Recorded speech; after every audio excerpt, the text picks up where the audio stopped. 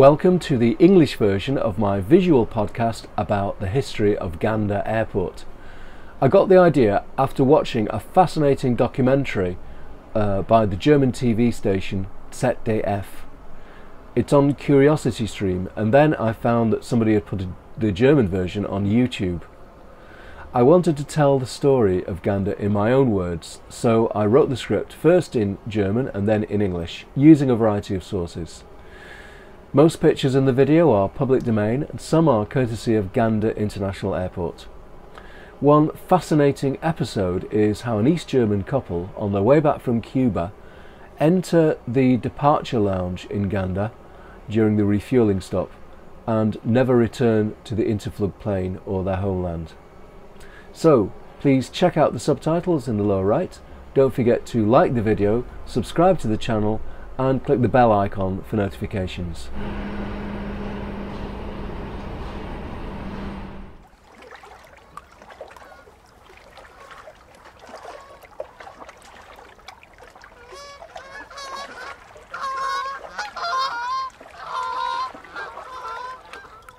Why was the airport that was once the biggest in the world built in the middle of a wilderness? The answer is actually quite simple. Gander International Airport is situated on the island of Newfoundland in the northeast of Canada. The airport was built in the 1930s north of Gander Lake, around 60 kilometres west of the coast, which is often fog-bound.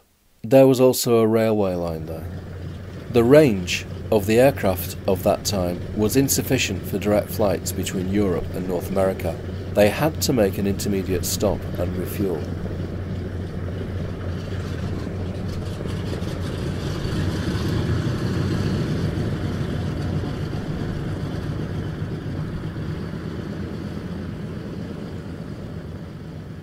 Gander and also the Irish airport Shannon became important springboards across the Atlantic. Both airports lie on the route between northwest Europe and northeast America, the shortest connection between the two continents. Building work began in June 1936. At that time, Newfoundland was a self-governing British dominion. The town of Gander was built to house the building workers and airport employees. The first aircraft landed on the 11th of January 1938. In November of the same year, operations began. 4 paved runways were built, the longest named 0321, with a length of 10,200 feet or 3,109 metres. After it opened, Gander quickly became the biggest airport in the world. In the Second World War, the Gander Station of the Royal Canadian Air Force was of great strategic importance. On the 10th of November 1940, 7 American military aircraft departed on a test flight from Gander to Belfast. All 7 landed there safely. After that, more than 20,000 fighter planes flew from the USA to Europe, with a refueling stop in Gander. Supplies were brought to Britain and to the European front. Approximately 20,000 people from the US Air Force lived around the airbase. After the war, the local authorities regained responsibility for the airport, and it wasn't long until civilian aviation started. At that time, flying was risky. The strict safety standards of today did not exist. Despite the risks, more and more people wanted to fly. Soon, the big propeller airliners of BOAC, Pan Am and TWA were making the flight across the Atlantic.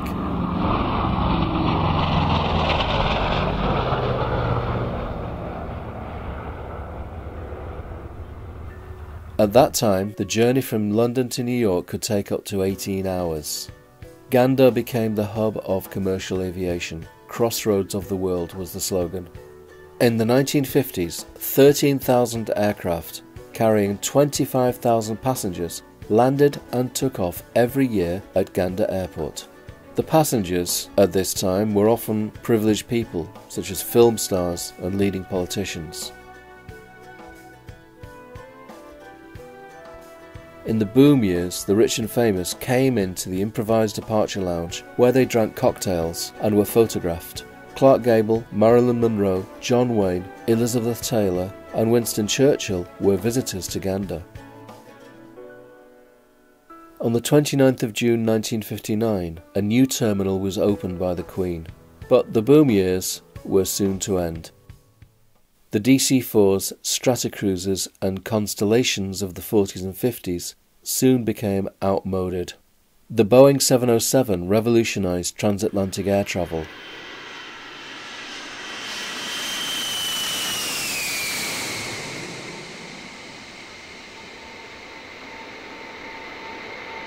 This jet aircraft had a range of 8,000 kilometres and could cross the Atlantic direct from London to New York in only 8 hours.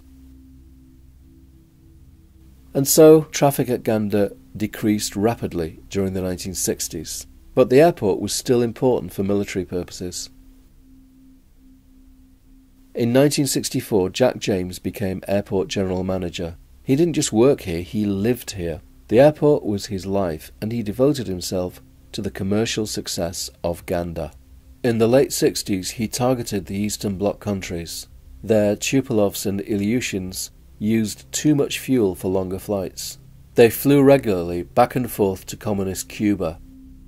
Aircraft belonging to Aeroflot and the GDR airline Interflug became regular visitors to Gander. Aeroflot came with around 60 flights per week. The crews were stationed at Gander. The Eastern Bloc Airlines opened offices at the airport or in Gander. Eastern Bloc heads of state, such as Brezhnev and Honecker, were personally welcomed by the airport director.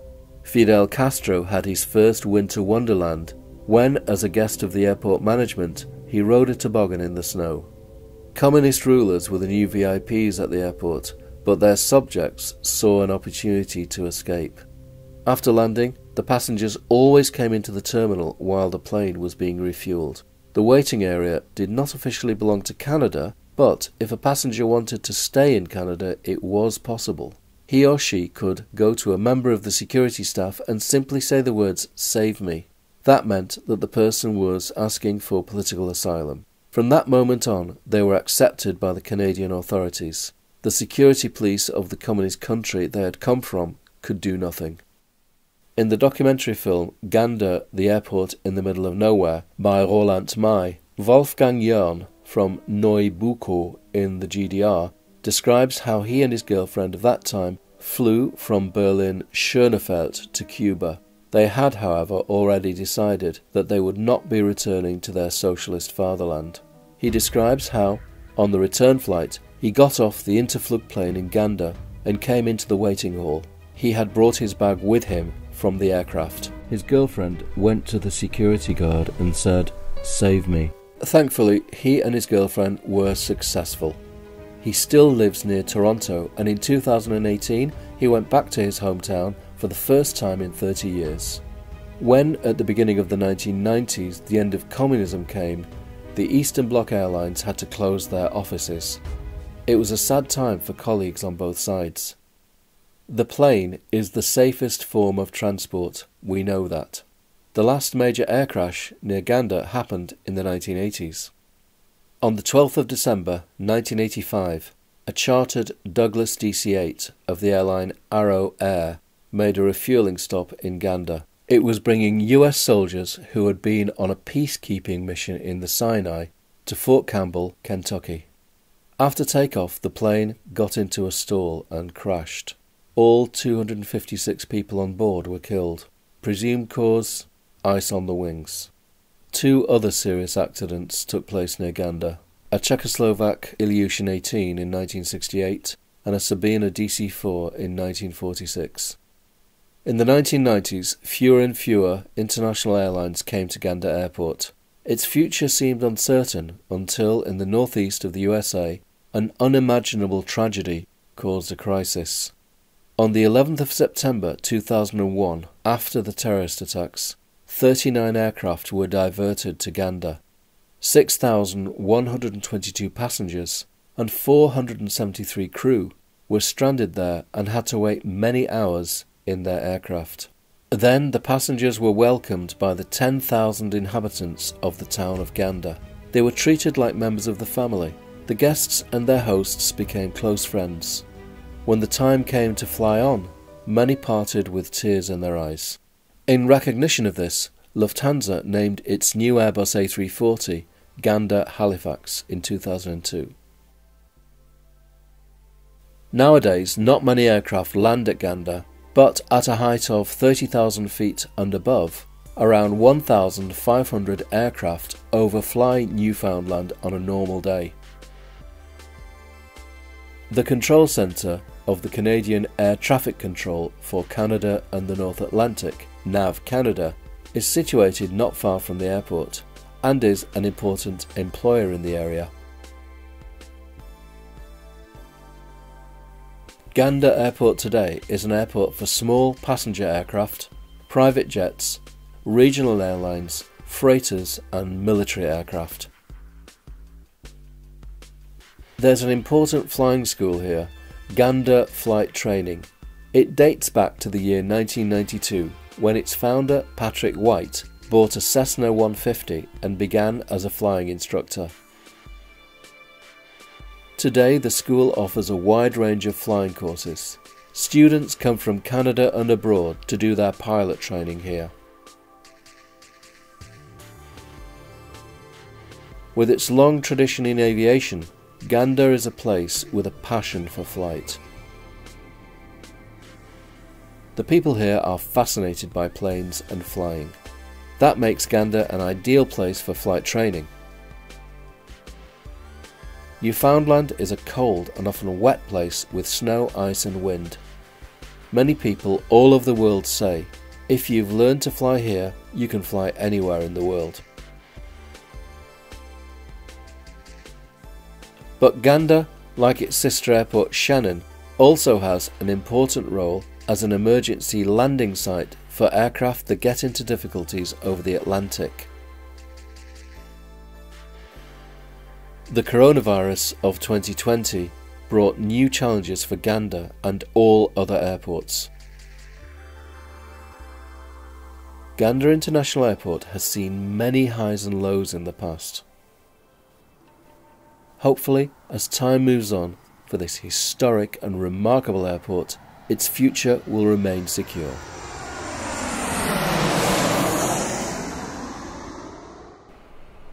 I made that recording of a Boeing 737 standing at the top of the runway here using my Roland May digital audio recorder. I bought it in 2006 and it's still going strong, touch wood. Gander Airport has a fascinating history and I'd like to write about more airports including Shannon, Manchester and the Berlin airports. Nowadays it's not possible to fly direct to Gander. It would be Air Transat to Toronto and then Air Canada on to Gander, a journey of at least 12 hours. I'd love to go and sit in that departure lounge with its 1950s interior, but I don't think it's going to happen soon. So please like the video, subscribe to the channel and click the bell icon for notifications so you can hear about my next interesting destination.